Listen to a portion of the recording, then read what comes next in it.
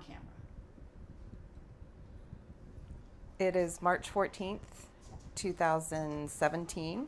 We are in Palm Beach Gardens, Florida with Kenneth Steele, and we're continuing our interview from yesterday. So the question, we kind of talked a little bit about the changes that you noticed from your return visit to Goodrum House in 2015 from the time that you actually lived there in the 30s and 40s. Do you want to talk a little bit about what the major changes were that you remember?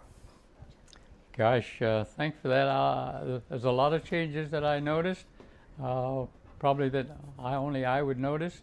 But remember, I lived there for about 10 years and was there every day virtually. And so it was my home and I enjoyed it very much. It was a fantastic estate that was maintained by two full-time gardeners, Albert Hall and Mr. Holloway. And the place was so maintained, as you walked around, there was no such thing as a leaf on the ground. They cleaned the property every day to a state of perfection. And everything was well maintained. Now, some of the changes I saw were back by the pool. The fish pond at its peak is not at all like it was when I came back for the look. In its glory, and there are some pictures of it, it had lily pads, it had frogs, it had big goldfish, and it was maintained, and it was like a work of art. What did it look like when you returned in 2015? I think it was maybe not even operating, but I'm not sure. I think it was. I think Tad and I talked about it was a project of his to, I believe it is back with the fish now, and that was a big thing. And that part of the property, to me, is a big thing because the owner of the property, May Goodrum, Abria, that she stayed in that part of the house, the back part of the house, and in the summertime, there's a screen porch out there, and she was out there a lot. So we always gave her a lot of privacy and didn't interrupt her or bother her because that was her domain. Second big thing is when I lived there, in the front yard, there were many huge, what I would call oak trees. And to a large degree, they're gone now.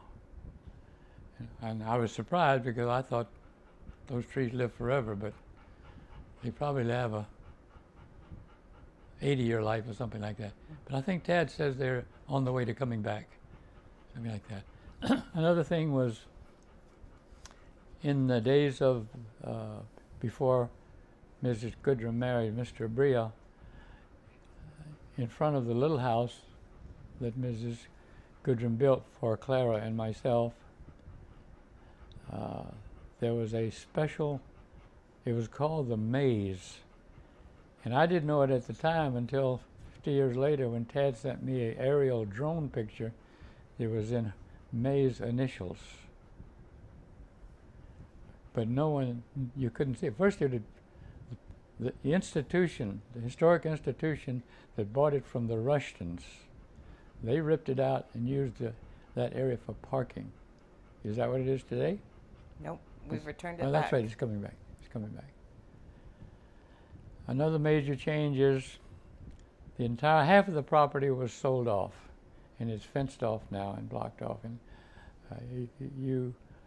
if you walked on the property as a total stranger, you would get a completely different opinion because it was a gigantic property in its day. And today it's half of that. And they've allowed it to grow up. Can you talk a little bit about what was on the back of that property and how you used to use that portion of the property? Yeah, that was my area. I was a little boy and I had my own personal woods, and I played back there, and I invited other Buckhead boys to come over and visit me, and we would play over there in those woods, or we would go across to the Kaiser lot and play football over there. I had a bow and arrow, and I had a BB gun, and we little boys do those things, and we did that. And for some reason, first I climbed every tree there was that could be climbed, because that's what little boys do. And near our house, the little house, there was a huge pine tree, which is no longer there, right next to the house. And I decided to hang a bell at the top of it. So somehow I got a small bell, and I climbed to the top of the tree and tied it down securely so that when the wind blows, it tinkles. So my mother, this is when I'm 15, 16 years old, my mother would bring me my dinner plate, my evening meal. My mother would bring a dinner plate from the house down for my dinner, and as she would pass, she would hear the bell ring. So in later years, when I was away as a Marine in World War II in the Pacific, fighting the war, Clara would go down to the little house. She said every time she would walk by there, the bell would ring, and it would remind her of her son, and so it was a nice thing. And when I went back, your original question, what were the changes? The bell had long since, the tree had rotted and the bell had disappeared, but something between a mother and a son. That's beautiful. Any other memories that you have of the house that you want to share with us? Well, let's do the big house. I don't think I ever saw May and Francis in the kitchen. She did not cook. I think my mother, I think one of the things about getting me and getting the house, little house built, was it meant Clara worked 24 hours a day. And she was really, the word workaholic was 50 years in the future. Clara just worked all the time. And there's a letter from May to Mrs. Minneboney. And Clara had just died. And she tells in there how she feels about Clara. And she talks about those things. How there's a lot of work to be done on keeping an estate like that up. And Clara took care of all of that. She was after Molly Patterson died, and that was my mother's job, looking after Mrs. Patterson. She had no duties, but May wanted to keep her. So instead of May running the house, she transferred, you run things. So May had her personal life, which she was able to do. And then my mother take care of the rest of it. But both those ladies ran all those things without any apparent motion. They were both efficient, very efficient workers and planners, and everything got done, and you never saw any motion. It just one thing, they were, in the Marine Corps, we officers, we give a lot of thought to leadership. You don't have to, when you see the movies about military people, there's a lot of orders. That's an order, and ordering people around, but in the real workaday of the military, everyone knows what has to be done, and you don't have to yell or do anything like that. A lot of military movies are always yelling some kind of an order. I never yelled at another Marine in my life, and I was a Marine for 14 years. Why do I want to yell? The movies give a very distorted view of what life in the military is like. But anyway, what I'm drifting at is that trying to get to is in the Minneboney letter, which Taz has, she makes the case that I've lost my dear friend Clara, in some affectionate words, which I don't all recall, and stating how she got everything done around there for me. And she took things that I didn't have to do. So it was a nice part of the memorabilia for that. The role of Coca-Cola is one way you want to visualize this property is it's based on Coca-Cola.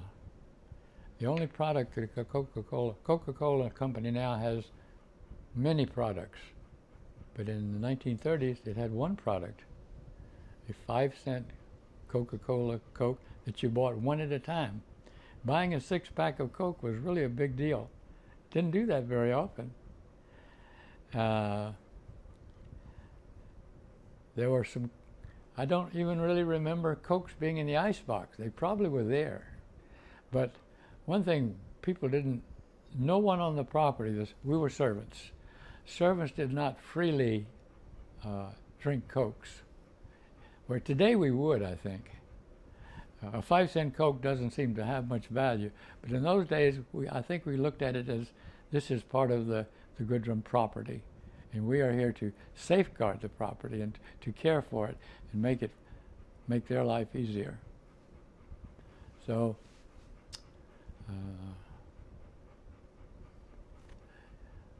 we ate in the. Once my mother, a significant thing, there are pictures that show at some point May and Clara became close. And Clara, who had always worn a white uniform in the early years, that was dropped and she began to wear May's clothes. So that was a change. Once I came on the property, some kind of metamorphosis took place. As how are they going to look at me? I was definitely the child of the servant. Clara was a servant. And Clara always ate with the family, every meal. When it was breakfast time, she sat down with them and was one of the family. And when I moved on the property, so did I. And I had free run of the house. I just think that's unusual. I don't think you could find any other properties where, so this was about trying to reinforce somehow or another the grand dame of Atlanta society developed an affection for a servant, which is, seems to me you could write a book about that.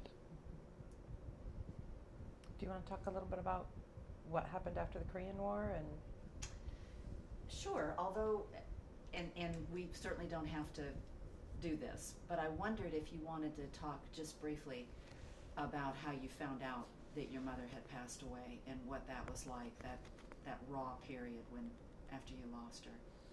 Yeah. The death of my mother, we don't know a lot about it. But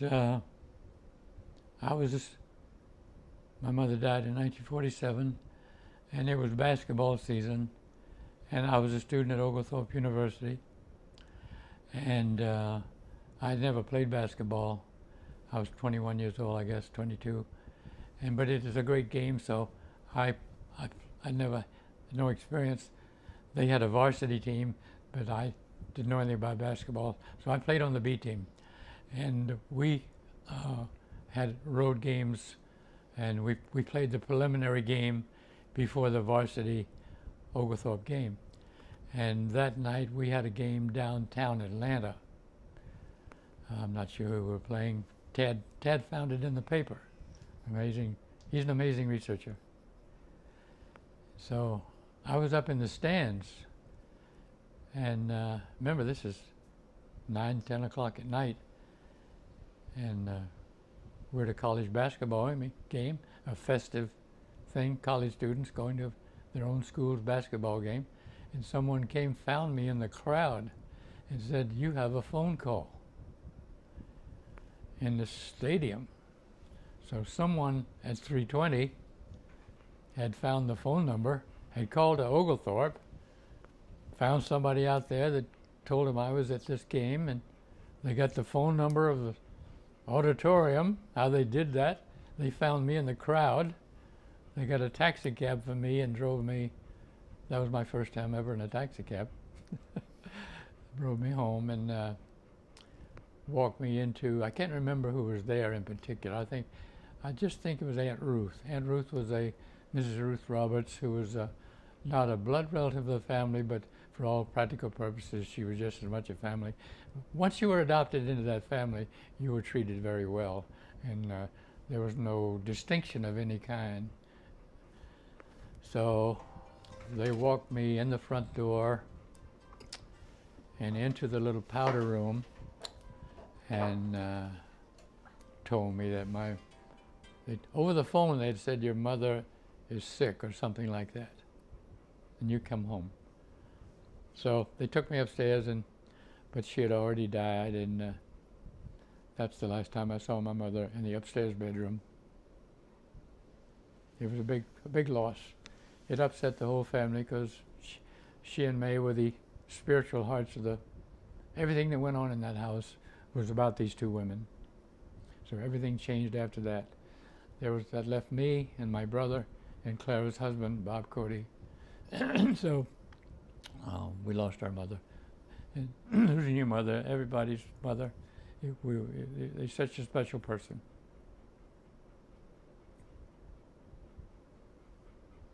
Your loss, I'm sure, was magnified because they were all mourning her too. I'm sure that must have been a tough period for all of you. And May counted on her to get everything done, and so she could have her own life and do things and go places, and everything was okay at the house. Well, thank you. The other thing I thought that I would mention, we talked briefly yesterday about your time in Korea, that you got a commission in the regular officers, Marine Corps, which was unusual. Can you tell us a little bit more about your experiences in Korea and how that differed from World War II? That was very soon after the end of World War II, and I'm sure that what were your thoughts as you did that? Thank you. Yes, I was commissioned in August of 1949. The same day I graduated from Southern Methodist University. The Marine Corps prefers to have all of its officers have a college degree, and then every year they recruit about 100 young men and send them to a special school. And you go, you are commissioned, you have your bars, but for 9 months they send you to a hard training school, second lieutenant school, and mainly to be an infantry officer, to lead Marines in combat, nose to nose with the enemy. So we did that, and this has to do with the Korean War. 1 week after we graduated a brand new class of second lieutenants for the year 1950, 1 week after that, the Korean War started, and half of our class were sent over, a brand new second lieutenant, were sent over to fight this war just like that. They'd hardly graduated, and the Marine Corps had to build a whole new unit called the 1st Provisional Brigade, which went to Korea and fought the Korean War. We lost that war for a long time, and the Marine Corps landed after the North Koreans came down the Korean Peninsula all the way to just a tiny beachhead, and it was a very bad situation. Well, they almost all got captured, and then the Marine Corps was asked to conduct an amphibious operation to come back and cut them all off, which they did successfully. But later on, my classmates, who I was talking about, they got caught in the worst battle in the history of the Marine Corps. Was we had a whole Marine division up in the mountains, up in the Korean mountains, and it was November, December, and it's minus 20 degrees. And they didn't have winter clothing, and they were almost all caught, but they fought their way out.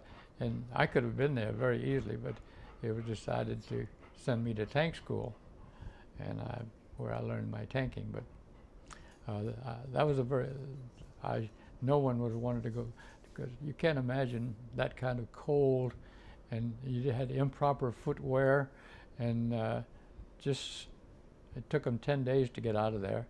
They had to fight their way out. It's a very famous battle, but the actual military report by the commanding general of the Marine Corps, he wrote it afterwards, said these conditions, November, December in the North Korean mountains, is not suitable for combat operations.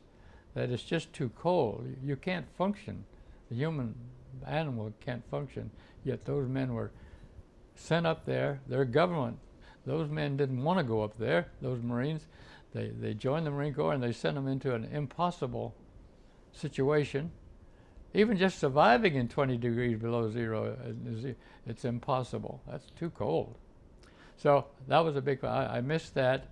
And the Korean War went on for 3 years, and I trained to be a qualified tank officer. It's called 1802 in Marine Corps. You have to be qualified in your specialty, or they don't let you loose with all that. It's very heavy, dangerous equipment, and we're responsible for it all.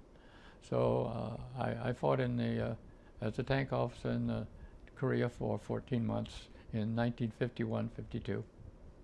How was it different from World War II? What were there differences? Were there?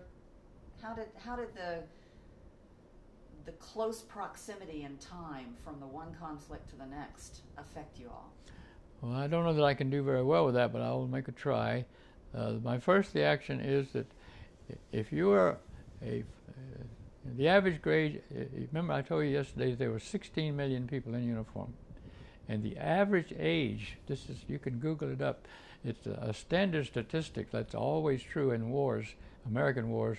The average age of the entire United States military in our wars is 19 years old. Wartime doesn't have, you can't, being an older person in a war, young people can take anything. So you got to be really young to be in the infantry. So the big thing that I remember was we lost America. Let's put it this way: the Japanese and the Germans prevailed in the early years of the war. They had better military than we did. Their fighter planes were better, their bombers were better, their submarines were better, everything was better, and it took us years to learn to make new torpedoes, and new radar had to be invented, and all kinds of things had to be invented. And back home, the women went into the factories and do things there. But the biggest thing was, on your question, once you went to the combat zones as one of these 19-year-old people to fight the Tsar, the Army went to Europe. We fought it in two fronts. You're not supposed to fight a war on two fronts. You're supposed to fight on one front, and you concentrate your effort there. But somehow or another, American industry arose and built plants. Atlanta had something they call the Bell Bomber Plant in Marietta. They built bombers there. And Bob Cody, Clara's husband, he went to Portland, Oregon to build ships because he was a professional electrician. But once you went, these 19-year-old people, the soldiers went to Europe and the Marines went to the Pacific. You stayed there. Where in World War, in the Korean War, that war lasted 3 years, and when you went over, if you're a Marine, you served 14 months, and then you went back home. So I went back after doing my 14 months in Korea in the early years of that war, fighting my tank platoon, and we had an M46 tank, 90mm gun. We came back to America, and because of my experience, they put me into the officer training school where I went on the faculty of at Quantico, where we taught brand new second lieutenants how to be an officer in combat. I did that for a few years. Do you have any overriding memories of Korea? Any significant experiences that you had? Well, the particular battle, which is, I wrote it up in the Marine Corps Gazette, and Tad has a copy if you want. It was an all-day battle. Again, instead of -20, it was about +10 degrees temperature. Me and my tank and one other tank, we went on a caper, we called it. We went on a mission, and enemy territory, one Marine rifle squad, I think, and 2 tanks. And during the snowstorm, the enemy came and put mines out in the road during the night, and we didn't know about it. And so we ran over the mine, and it blew the track off our tank, and we're in enemy territory, and there's nobody there to help us. And when you're tracked, you've got 50 tons of dead weight that won't move, and I've got 5 men in there that I'm responsible for, and the enemy's up there looking down at us and shooting at us and hitting our tank all the time. So our radios went out, radios didn't work in those days. In movies, the radios always work. In combat, they almost never work. So that was a 12 hours we were in our town. You asked me what I remember. My most vivid was I had a wonderful group of 25 enlisted Marines, and I was the officer. Being a lieutenant is a big deal in the Marine Corps. You got your platoon. You train to lead Marines in combat. That's what we all want to do. Not many people can do that, and we're willing to take the training and the suffering and sleeping in the cold. I slept under my tank at 0 temperatures. We wanted it because we love our country and that sort of thing. So being having the honor of leading a group of 25 Marine tank boys to fight the enemy and getting through that particular caper, well, I remember that. How did you get out? How do we get out? Well, the first thing, we were in a very dangerous position. The enemy, they tried to knock us out. They sent infantry soldiers down to jump on a tank, and we shot them all. And so they decided not to do that. We had 2 machine guns working, and our 90mm cannon, and one enemy got as close as 30 meters away, and we shot him right in the head with a cannon. I turned that into a lighthearted. It would be easy to panic in that situation. We're 5 men in a tank. It's 10 degrees outside. We're out there for 12 hours, no meal, no bathroom. The tank is that close to your head. You can't move, can't get out of your seat. And so the enemy is trying to get inside our tank and kill us. So I had to turn it into a light situation, and we made a lot of humor. We had a lot of jokes out there and had fun. So that's the way to do it. I don't want anybody to get upset over it. They think they're going to kill us. That's not going to happen. So it was a great honor to be. We feel Marine Corps lieutenants feel they're very privileged to, they make a big deal about being a quarterback in football. Well, we're the quarterback for 25 men in a combat situation that my country put me there. They sent me on that mission. I didn't say, I want to go in enemy territory in a tank and run over a mine. I didn't want that. I'd rather be back reading a magazine. But my country sent me out there, and we took great pride in doing our job. And when we came back, how did we get out? The infantry was, I had at least probably a squad, maybe a platoon of infantry with me. My friend Kurt Gager, Second Lieutenant Kurt Gager, he was the infantry officer with us. So we had about 30 or 40 Marine ground troops protecting our tank. But when the enemy began to shoot, they hit us many times with mortar shells that I told Kurt we had little radios that worked. Plus also we had a telephone on the back of the tank. I think that's how he came up and talked to us. I told him to take the men back, because take the infantry back, and we'll just stick it out alone because it's too dangerous. That I don't want to get all those infantry Marines hit, because they couldn't. The enemy had us dead to rights there. We were in enemy territory, and they knocked they had us in a perfect position to kill us all, and we weren't going to let that happen. So when Kurt went back, Lieutenant Gager went back, he called we call it a rescue tank. It's called a retriever tank. It's a tank with the gun taken off, but it's got all the pulling power, and it's got a boom on it. And they sent that up the trail to where we were, and a Marine, remember the enemy shooting at us with cannons and mortars and hitting all around us. I remember looking out of my vision ports, it would just be black with the dirt coming up, the shells landing all around us. But anyway, a Sergeant Potts crawled under the tanks so he wouldn't be hit, and he came up under our tank. Remember, the clearance is only about that. And we have a little trap door there, and we opened it up, and Sergeant Potts, who had been my platoon sergeant before. He was now working in the rear. When he heard that we were in trouble, he demanded to be put in charge of that tank to come up and rescue us. This is liable to upset me. But he volunteered to do that. Anyway, I said, all right, how do you want to do it? He said, well, we'll back the retriever tank up to your tank, and I'll hook up the chains, and we'll drag you out. I said, okay. So that's what we did. So it took about an hour of dragging us backward. Remember, our tracks, one track is on, the other track is blown off, so you can't steer. 50 tons of dead weight, and a cliff off to one side, snowing, 10 degrees.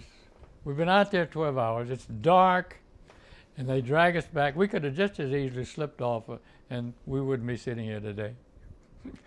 So we got back safely, but the big thing that when the men, we slept that night. The next morning we got up and fixed the track. That was the end of our story. Just another day's work. But it was a big day. I remember that day. But we were, you know, when you shoot time overseas, you do 14 months at a time. That was your question. What's the difference? But in World War II, when you went overseas, in the movies, they have these guys coming back in their uniform and going to see the girls. You overseas, you stayed there till the war was over. That was a long time. Wow. Thank you. That was awesome. Do you have more questions? About the property, one thing I thought I would throw in, you asked for change about the biggest difference is there was a Mrs. Goodrum and the landscape architects, Mr. Schutze and so on, they built a magnificent flower garden, and they maintained that all the time. And they did that with a greenhouse. Even in the winter, when they get anything, whenever they could, they picked flowers or plants that work well, and that's what Albert and Mr. Holliver did. They worked in the greenhouse in bad weather, and created plants, pots of plants, and then carried the pots of the plants on good weather, and so that was like the supply. So it was always the property was seen to be committed to having a beautiful garden, and 2 people working there. I know. I wanted to talk to you about your relationship with the other servants as you being a child. And do you want to tell a little bit about the Sea Island kayak and how that came about and who made that for you? And okay, thank you for that, Barbara. Barbara mentioned a kayak. Somehow or another, the idea of a kayak entered. The kayak is not in any way connected to the South. Up north, they have rivers with rocks and streams. You don't find those in Atlanta, Georgia. Somehow or other, somebody on that property, might have been me, I don't know. There was a servant named George who was there. I was very close friends with all the black people. They raised me to some degree. Claire was really working. I didn't spend a lot of time. I spent more time with the servant than with my mother, even though we were on the same property. And George was a great manual craftsman, and he decided he was going to build it for me. We were going to build Kenny Boy a kayak. And in the little house out back, there's a groove walkway that leads into the basement. And that was where our shop, we built it out of doors.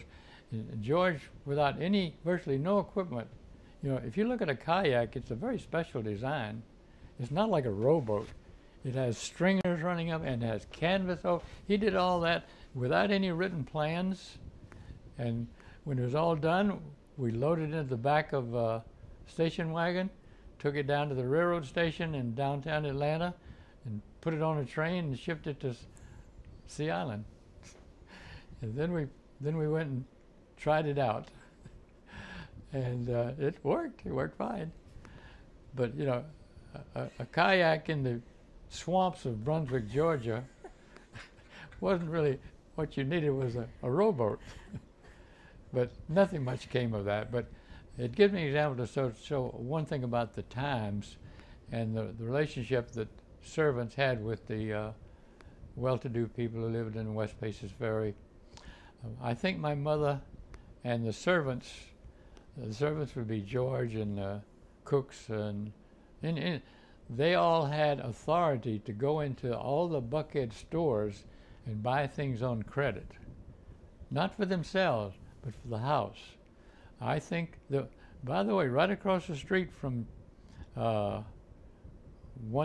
is your office 130 West Paces Ferry Road? Yes. Do you know what was across the street when I lived there? A lumber yard and a plumbing supply house, which was completely empty. You never saw anyone in those places, but the lumber yard.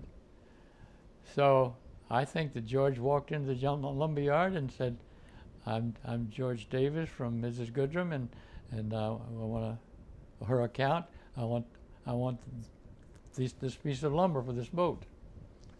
And he'd walk out, and then he built it. But I think any of the servants could walk in. The rich people apparently all had credit accounts in all the stores, including downtown. When you look at pictures of me as a very little boy, obviously I wasn't living at the property. I was being boarded out. May gave Clara authority to go into the Davis and Paxton was our store, and to go to the little boy section and buy the very best clothes for me. And Clara never had any money in her purse for all practical purposes. And everything was on credit because Mrs. Goodrum had credit accounts everywhere. So it was unusual. Interesting, I ended up working in finance. And, borrowed money is what life is about, believe it or not. Not cash. Almost everything is done on credit.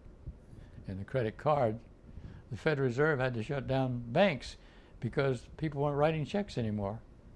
To the degree they did, they had to every check has to be manually used to go through the system. But once people went to credit cards, they actually fired people from the Treasury system because they weren't processing checks anymore with the rise. So that's how the credit system has evolved, and that's one of my fields. Credit. Can you talk a little bit about your life in the little house? And do you remember the first day you moved in? What do you remember about the little house and your life in there? Well, my house, it was a lovely thing they did for us. And the idea was, we don't know exactly, because Tad has discovered the plans to build an addition either onto the back side of the main house or an addition to the garage. They have to have the plans for that. Schutze drew the plans. And then that was discarded. And remember, I'm overseas. I'm in private Steele and fighting in the Pacific. And it was decided that not only, I think in addition to the house, it was so I would have my own room. They built a little room in the back of the little house. That in the beginning there wasn't, when the house was built, it didn't have that back section. That was when it was built while I was away to give me my own room when I came home. Wasn't that a nice gesture? And so. Do you remember as a little boy your first time moving into the house with Bob and Clara? No. No. It probably wasn't too important because we'd made the main shift was getting the apartment before the house. Clara conned May into getting them, and so she would have regular working hours. See, we lived at 5 East Wesley, which is right at the corner of, it's at Dead Man's Curve. You know that area? So we established remember Clara married Bob mainly for me. She loved Bob. They had a great love affair, but it's not necessary to have a love affair and be married. Not necessary to be married. So she wanted me to have a father. So we established a nuclear family at 5 East Wesley. It's a second floor apartment, and they're very nice. And I was a student at E River School in the 5th grade.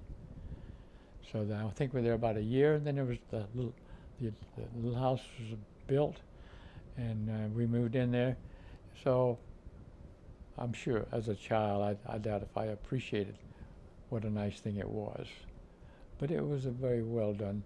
They put a lot of thought into it. And Do you remember where you slept and where you played? yeah, I slept in the living room on a couch. We made up a bed. When it was time for me to go to bed, we made up a bed on the couch.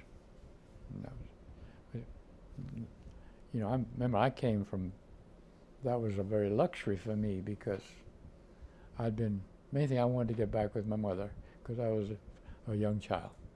So it was very nice. I had a wonderful life there. There was a separate telephone system. Is that worth mentioning? Absolutely. It wasn't used much, but when they designed, when Schutze or the telephone engineers were thinking about it, they're going to have a regular phone system in the house. But in those days, apparently, well, there's going to come, and so Clara, the number one servant, is going to be living in the little house, which is 50 yards away from the big house. So there's going to be times when May wants Claire. Well, how are we going to do that? Well, there apparently wasn't any system where they could just put in an extension. Well, for one thing, that would ring in May's regular business would ring in our house. And you wouldn't want that, right? You wouldn't want the Abrea phone system ringing in the servant's house. So they installed a completely new phone system, which Tad has all the paperwork on, by the way. Tad is a great researcher. But we didn't use it much. Claire was at the house almost all the time. She just came down to sleep. She really worked all the time, and May got a bargain. Even though she did a lot for us, she got a bargain. There was a kitchen in the little house. Do you remember your mother cooking in it at all, or did you? Yeah, Clara had a lot of her life, and a lot of our life was built around ideas that she had in her head that she wanted to make come true. She wanted to have a husband and her son and jobs and a house. And she got all of that. Step by step. Job by job. Little boy, house, husband, everything's fine.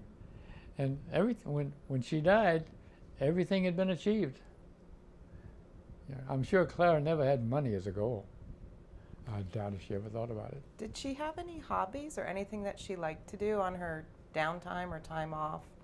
Did you listen to the radio? Did you go to the movies? Is there anything that you remember? Yeah. In the 1930s, which was the time we were in the property most of the time, except for the early 40s, the very concept of Hollywood in the movies was very big in America, much bigger than it is today. All the major distributors, say there's half a dozen major studios in Hollywood, each of them had a distribution theater in every major city. And they tried to change the movie every week. And Americans really liked to go to the movies every week. And the system was designed to have a new movie coming into the Fox Theater, the Lowe's Grand Theater, the Paramount Theater, the Capitol Theater, and we went to all those. And going to the movies was a big part of life in those days. So we did that, and mother liked to do those, and mother and Bob Cody, her husband, and I as a little child, we would go to the movies on our off time, and money was such a small account. As I said, I don't think Clara actually was paid in money. She could buy anything on May's account, just as you can for the job you have. She really didn't need it. Did she knit? Did she do anything with her downtime? Do you remember her doing any sewing or? No, we went to the movies, and not only us, but all America went to the movies. Now, the smaller towns would like to have one movie, where Atlanta, being the biggest city in the South, they had half a dozen. And so another big thing was Life magazine. That's the way the country kept in touch. It was a big thing. The Leica camera had just been invented. That was the first cameras used to have the big Graflex, the news photographers. So once the little tiny 35 millimeter was invented, then at the same time, a very smart guy, rich guy, Henry Luce, created a company called Time Life, and at the same time, which is of course even today a big corporation, something else was invented. It was a high-speed, low-cost magazine printing machine. So he invented Time magazine and Life magazine, and had printing and distribution plants on the East Coast and the West Coast in St. Louis. So he got the week's news out that week. That was, prior to that, there was nothing current. And he brought America current. And the Life magazine brought pictures. Today, you've seen the statistics on how many hours a day people watch TV? I think it's 8 hours a day. Some men watch it on weekends, baseball, football, year-round, and the women watch the soap operas. The television was very influential, but so it was a long way off. But the movies played that role, plus Life magazine, which came out about 1935. So that was the big thing in those days. Clara's work and time off was almost the same thing. And she didn't have any money, and we've got pictures of her and what she liked to do. What did Clara like to do? Let's phrase it that way. Okay. I think she took half a day off on Saturday, or maybe all day, but maybe just half a day. She was committed to the house. A magazine, we think, is almost a throwaway item today. Go into a store and buy a magazine. It's almost like it's not important. Buying a magazine is not important in today's culture. Clara, on a no-money life, Saturday mornings, we'd get in the car, she and I. We've got pictures of it. They had sidewalk photographers.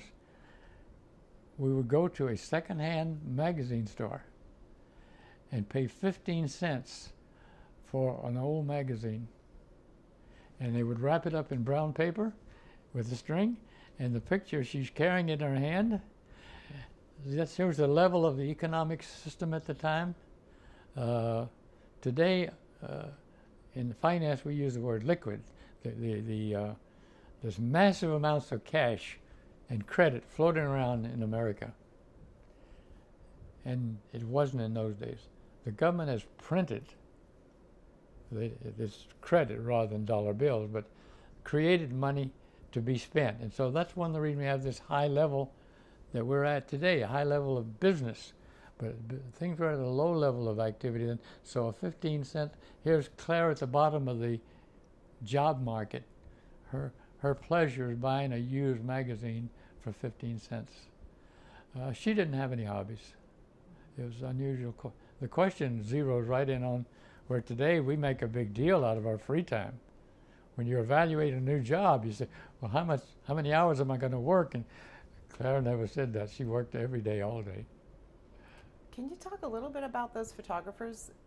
I know that we have 3 or 4. Is somebody checking the clock? Oh, we're not going anywhere. No, You got to walk out this door at 11:30? Is that our schedule? Yeah, but I gotta Okay. And where were So we? talk about a little bit about the photographers that would be on the street, because I know we have 3 or 4 of those photographs of you and your mom with Mrs. Beverly walking on the street. And how did that work? They would come up to you? No, they had a position, and you walk by them. Right, the main intersection for downtown shop. If you were, Atlanta was connected by the streetcar system, and everyone would go to get off at Davis and Paxton or get off at Richards, the 2 parts of the city, and so everyone went there. And also, by the way, the only people on the streets were white. That was the system in those days, and you never thought about it. You never thought about it. Minority people, they had jobs, and that's where you saw them. and then they disappeared, and you see them on the transportation. So that was a big difference. So that was just a sidebar that I think that they didn't have the Polaroid instant photography was a long way off, and I think they would probably give you a card, say like have your number on a 164852, and you mail that in with some money. I don't know how they did it, but we have at least 3 pictures, and people did it all the time, so it must have been convenient. But it was a nice thing, and it shows how devoted I was to my mother, because when on her day off, I went with her. I'm not letting you out of my sight. A boy and his mother, you already know about that. I do. And when you notice when you sometime during football season, if you might be watching a high school game or go to the players come over and say, "Hi, Mom," don't they? Do they ever say, "Hi, Dad"? No. Mom is number one. So on that night in 1947, when they brought me home to tell me my mother was dead, so that I had never thought about my life in the future. So then I would probably ended up driving a Coca-Cola. Don't you think at some time May might have picked up the phone and called Bob Woodruff and said, "We got this nice little boy here. He just got back from fighting the war. He's Clara's son. Why don't you give him a job of driving a Coca-Cola truck?" That to me, that's a much more rational, logical thing for the way my life could have gone as to the way it did go. Did your mother ever talk about you going to college, or No. when that happened? No. Did the two of you talk about it, or No. did she realize what a big step that was? No, because college wasn't part of the English experience, and I doubt if she even thought about it. And Clara and I we didn't have a lot of talks. She was not a big talker. I'm the talker. She's not. So, but mainly she was as you are, your mothers are, a very, you were formative in the first place. And then once we grow up, then you're still influential. We still live your values. When I hear these things like, "Oh, teenage rebellion," what are you talking about? I have no idea what you're talking about. In the generation that I'm from, the pre-World War II teenagers in Buckhead, there was no such thing as a bad boy. There was no such thing as crime in Buckhead. They had one police car that was assigned to Buckhead, and the name of the police officer was Cates, Officer Cates, and he never made an arrest because there was never any crime. He just drove around, he had his arm out of the window and waving at everybody. What happened to, I ask you, what happened to this country? You can't build enough jails. Until the 2008 recession down here, the state of Florida used to build a new state prison every year. Drugs has taken over the country. Drugs has brought crime to the smallest village. It's there. Why do you think that, I know that May had a night watchman. Why did she have a night watchman? Yeah, if you felt like there was no crime, what was it about it that? Good point, in particular since Mr. Morgan did have a pistol, and it was in the drawer, kept in the drawer in his room. That's that room at the top of the back stairs. In the military, they must have had at some time in the past a barracks catch on fire that had 30, 40 sailors, soldiers, Marines in it. They got burned up. That must have happened. Sooner or later, a barracks must have caught on fire. So the military evolved something called a fire watch. That is, whenever there's a group of men sleeping, you're always one person awake. It's a duty assignment. In a barracks, they'd always have one person, so that in case there's a fire. So Mr. Morgan was really, I think, a fire watch. They did, but I think it was a good thing, locking the gates up at night. It just seems like a good idea, even in those days. But one thing on that property, that there was never a prowler, never the slightest anything. And everyone was very formed by obedience to a law. America was a law and order society. And everyone accepted. And boy, it works. We didn't build prisons every year. We didn't have crime shows all the time. Something happened really bad to this country. It became more modern and a lot of wonderful things, but we lost a lot as the good side of the culture didn't prevail. See if I can think of anything others. Do we want to emphasize the people of the property? Mrs. Goodrum was the queen of that house, and her desk and her chair was her throne, and she conducted. She was almost always sitting behind her desk, and people came in to see her, and so she was a very efficient businesswoman. When the time came, we all held her in sort of awe. Even though I was one of the group, shall we say, I never made any attempt to, shall we say, be familiar to her. I instinctively knew to keep my distance. I instinctively knew there was something different. Remember, I'm this, at the beginning, I'm this high. And Claire just, mother bringing me home on weekends. And somehow or another, May made special dispensations for the little child. So she was a grand lady of the house. They didn't entertain a lot, but when they did, it was for really big people. They would bring big name politicians and people from Washington. They would entertain them. I'm trying to think of anything that I might have omitted. Christmas wasn't a big deal at the house. Since there were no children, as many in the early years, it was just Molly and May and myself and my mother. So in most families, Christmas is a big deal. I can't think of anything else. They had a lot of cars, 3 or 4 cars all the time, 2 full chauffeurs, and then when Peter got his own chauffeur, 3 full-time chauffeurs. That's a lot. No, I guess it would be 2 because Molly would be gone by then. A dog property, a lot of dogs.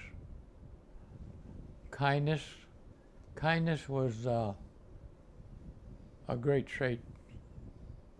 And for people in power to have it, May and Clara had the power on that property, and they were kind people to all the junior people.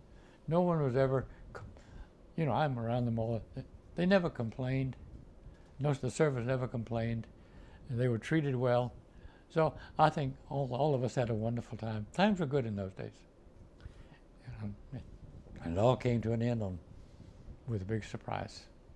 And everybody had to reconfigure. Is that the word these days? Reconfigure. Are we done? I think so. Thank you very much. Thank you. Thank you. Thank you, Ken. This has been a delight.